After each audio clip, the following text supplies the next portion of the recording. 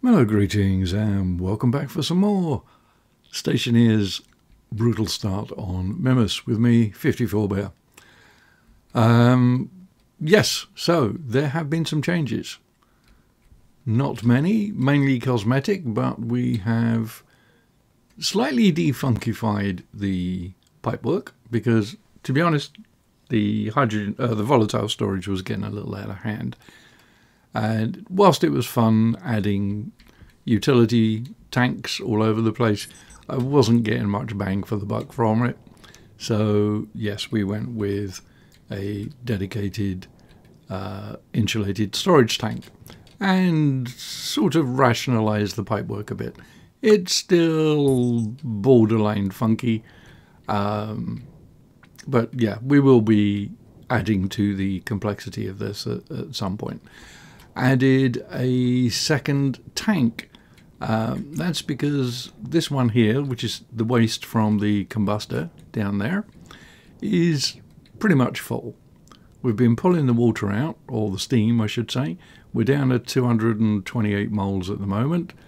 I've turned that off because I was running into a power crunch again. So yeah, there was a period of time when the station battery I had down there had actually got up to blue bars showing it was completely full.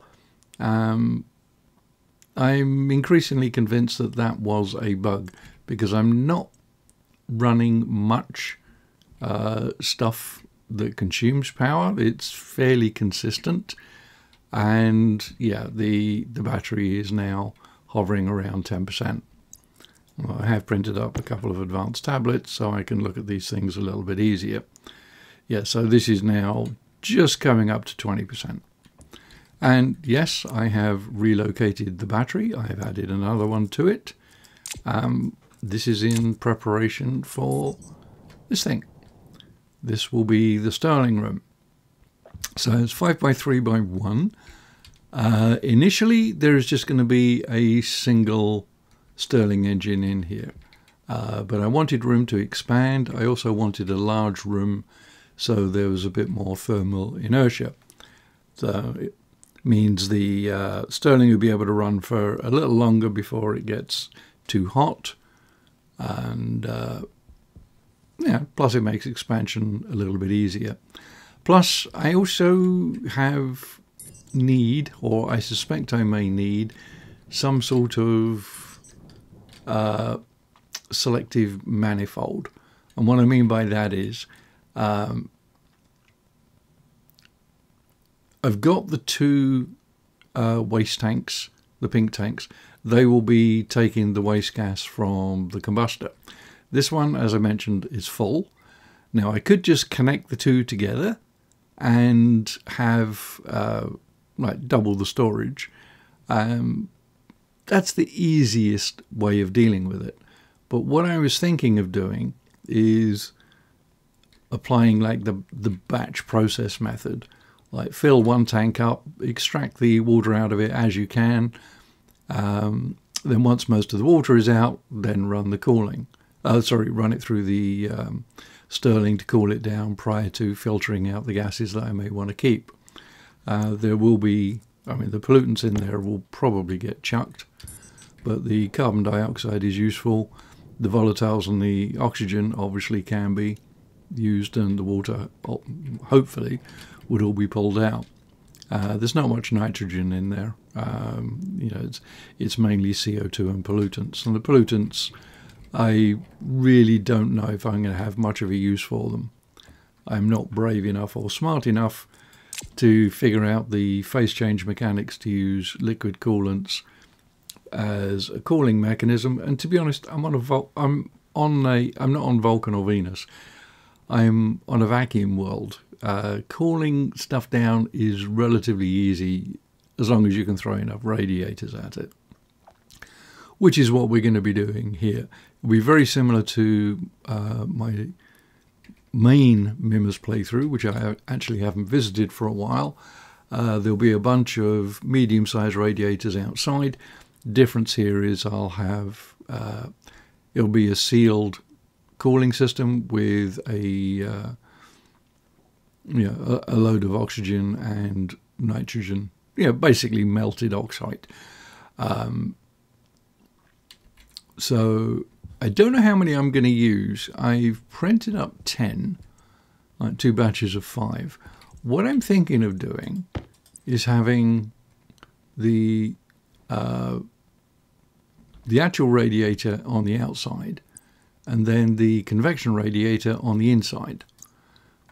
I just thought that might be interesting. It probably wouldn't be a 1-for-1. It'd probably be 2 radiators to 1 convection, just to see how that works. Because otherwise I'm going to have to put up lots and lots of pipe radiators on the inside, and that kind of gets in the way if you want to run cables, if you, well, for running cables or pipes really. But yeah, what I'm thinking of doing is having both of these tanks plumbed over to here, and then have a valve on the inside, kind of like I did in the last playthrough, but hopefully a little better organized, so I can select which of the tanks I want to actually run through the Stirling. I will probably add another 2 Stirlings, so that we'll go to 3 in total. Not certain. I mean, the first step is to replace this one. Oh, look at that. We're up to a 2nd bar. And that's because everything, I think this is the only thing that's turned on right now, apart from the IC housing in there and the grow light. Everything else is powered off. So, yeah, even at 600 watts, this thing should still be charging up the battery. This one, the top battery does have a little bit in it, but I turned it off because I was having trouble getting these batteries charged up on the outside. Search for seed traders is ongoing, and still nothing. No, I don't think any of those are seed traders. Yeah. Oh, actually, how long have I got to wait before that rolls over? Another 15 minutes, so that's only just rolled. Yeah, so for the moment I'm living on baked potatoes. That's not so much of an issue. I'm growing 2 plants. There's tons and tons of water in these hydroponic trays. I've filled up the liquid canister, I think 2, maybe 3 times. And yeah, not that I really needed to. The first slot I think I put in there was 4 or 5 litres, and that would have lasted quite a long while. Obviously expanded the platform on the outside so that I've got somewhere to mount the radiators. And I have a little ore pit where I drop stuff that I'm not actually planning on smelting. I'm not certain why I'm carrying these ones around, so I should just drop these in there too. I think I'm okay for silver.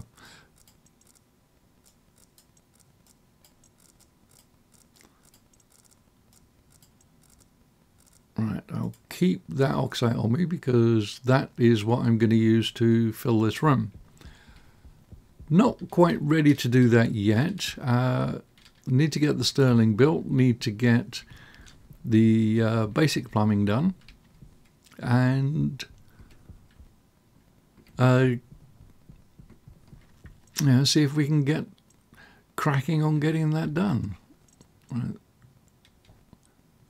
I've still got plenty of breathing gas. Yeah, nothing else is changed. I did get an actual official notice from the Funky Pipe Club telling me that the reason I was expelled was not because I spoke about Funky Pipe Club, but because the monstrosity that I put there wasn't actually classified as funky, it was just classified as stupid. And therefore they deemed that sufficient to withdraw my membership. Their loss. Anyway, hope you found something interesting. Wasn't a particularly Well, haven't actually built or done anything in this episode. The next one will be me building the Stirling and doing the plumbing. If you like seeing that kind of stuff get built, tune in. If not, you may want to skip that one. But thanks for watching this one. Like and subscribe, all that good stuff. If you have any questions, comments, observations, or even dad jokes, leave them in the comments below, and I'm always happy to read them. Thanks for watching. See you in the next one. 54 Bear out.